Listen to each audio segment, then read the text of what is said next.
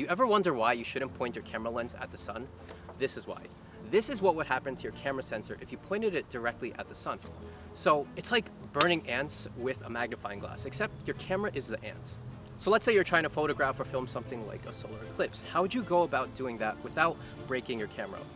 Oh, the camera is smoking.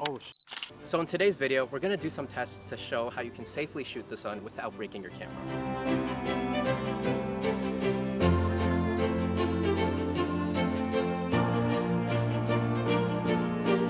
So here we have our Nikon D3200 with our telephoto lens. Our mirror is taped up so we can point our camera at the sun. I'll set it down, set focus to infinity, lock it in, and now we wait.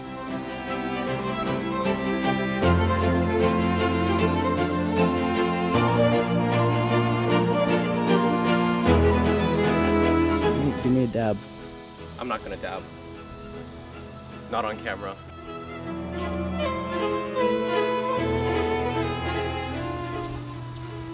All right, 30 seconds is up. Let's see. Oh, there we go. Oh, there's a mark. There's a mark on the shutter. We can look at that real quick. You see that?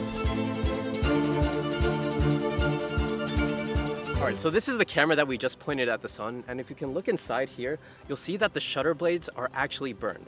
Now keep in mind that this was just for a 30-second exposure, and it was just on our shutter blades. Now imagine if you were trying to photograph or film something like a solar eclipse. Your camera sensor is going to be exposed, it's going to be pointed directly at the sun, and it's going to do a lot of damage. Alright, so what's the solution? Well, you can use an ND filter, but not just any ND filter. This is the Kolari Pro 15-stop ND filter, which is perfect for solar photography. Now, the sun is about 15 stops brighter than anything else, so you're gonna need at least a 15-stop ND.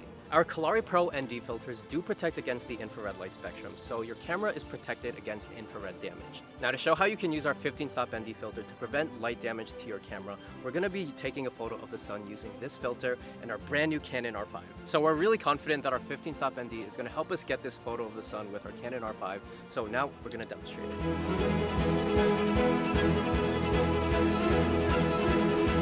Alright, everything's set. Take a photo. This is magnificent. It's working perfectly fine. Let's take a look at the camera sensor. Alright.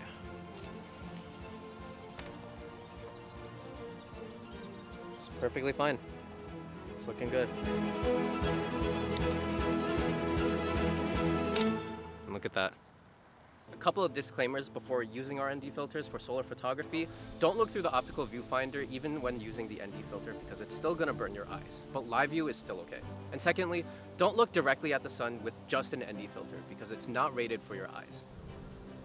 Okay, so there you have it. This is how you can safely shoot the sun without breaking your camera. So if you're planning to shoot the solar eclipse that's happening this October, don't forget to grab a Kolari Pro 15-stop or 20-stop ND filter. We'll leave a link in the description below, and don't forget to share this video with other fellow solar photographers.